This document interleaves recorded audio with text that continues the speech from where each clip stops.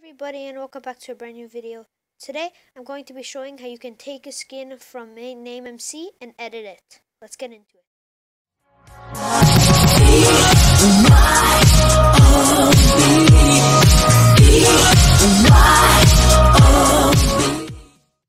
So the first thing you guys want to do is choose a skin.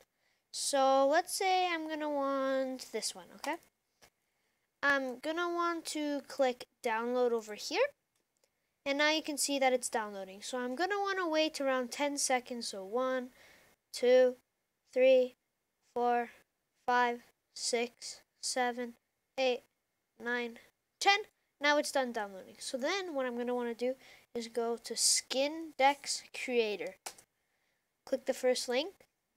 And it'll be sent to this page.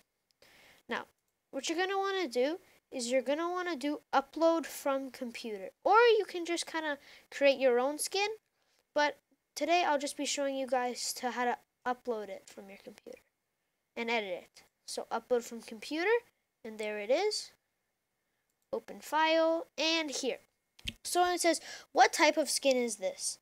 You can do decide it for me, or you can do a classic 4-pixel arms or slim 3-pixel arms. Let's say I want a slim. Here you go. Now the skin is here.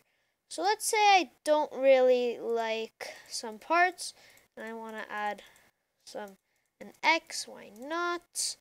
So now I have changed the skin.